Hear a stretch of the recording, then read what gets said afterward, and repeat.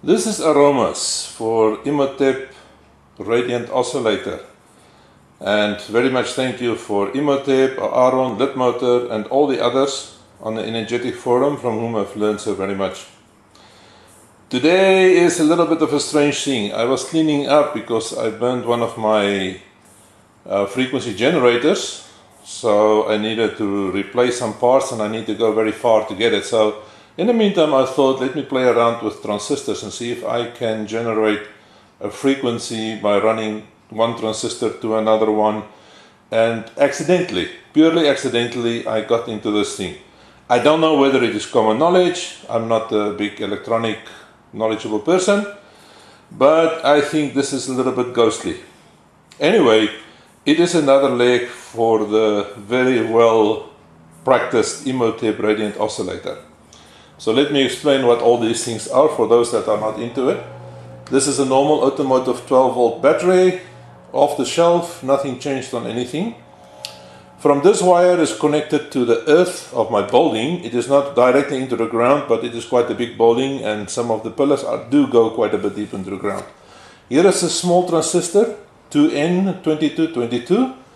Then I have 4 transistors, 2N3055, the normal common ones which we always use in electricity. Automotive coil, normal induction coil, nothing changed on that one. And the high voltage wire coming out to 3 CFG lights. All the innards were removed, there's no control cables, it's only the tubes that I'm using here. Alright, so what happened is when I connected this thing up, it was still on my PC board and on the breadboard. Then I found there was a lot of radiance. I found there was a hertz showing on my meter, and I couldn't understand why and where it is coming from because my 555 chip was removed. Eventually I moved everything out of the board, and this is the only thing that is remaining. So let's go and see and play around and see what is the results on this one. Notice there's no condenser, there's no diode, there's no capacitor, nothing else to block or prevent or promote or direct the flow of electricity. It's only purely the cables. That one is connecting up to them. Now these lights are not connected except for the one polarity coming from the high voltage of the coil. And by the way, this is the very cheapest coil that is possibly on the market. It doesn't even have a brand name. When you buy it, it's coming in a plastic bag. And this is in Thailand. So it is weight is much less than the Bosch, so I presume it's got a lot less wiring inside as well, but that's what I could get on a short notice. The negative wire from the battery connecting to the other side of the light. When I connect them up and make contact, the light is quite strong. You see there is a little bit of a flicker there.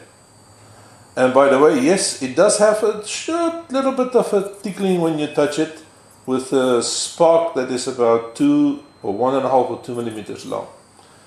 Now notice the strength of that light. If I move it over and I include the second light, both lights are quite strong. They are almost the same as when I put this light into the 220 volt wall socket. Anyway, these lights were blown. They did not work anymore, so it didn't cost me anything to break them up and remove all the parts. Going over to this third one, that is it. What I've noticed, when I have it on the first one, it gives me a frequency of 4900 approximately. When I have 2 lights connected, it goes up to 5100. When I have 3 lights up, the frequency goes to 5400. So it's approximately 300 hertz per light extra. But the drawing of electricity, when I measured it before, on the amps, on the volts, as I posted it on the forum itself, it all remains the same. Same amps, same volts, 1 light, 2 light or 3 lights. No difference in that. Sometimes it does happen that when I take the ground off, it seems that the light is not as strong. So now you see, for instance, there on the third light, and that is when I connect the ground. This ground is not connected to any electricity. It's just going down into the building, down to the bottom. Well, that's it. Help! Explain for me something here. You can hear on a very faint way, you can hear the frequency, barely audible, but it is there. Thank you.